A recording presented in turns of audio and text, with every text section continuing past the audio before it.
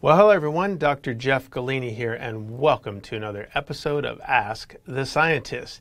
This show is about busting myths, bringing you the truth. Hey, I think this week must have been creatine week because all I got was a ton of questions on creatine and Kre Alkalyn, and that's fine. Love answering them. My friend Yannick writes in and says, does Kre Alkalyn creatine cause hair loss? Great question. He goes on to say that he saw something online that somebody said to avoid creatine products because they have bad side effects and that they'll make his hair fall out. First of all, let me say you got to be careful with what you read online. Most of it is complete rubbish. There are too many online experts, as I call, that really are giving you nothing more than their opinion.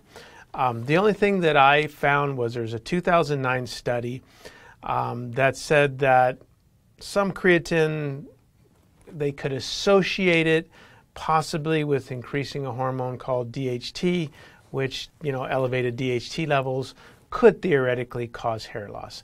This was a far-fetched hypothesis and really was somebody's opinion.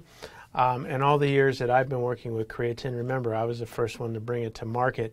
I have never heard nor seen or found a speck of research that was legit that said that creatine causes hair loss. Now, with that said, let me say that not all creatines are created equal.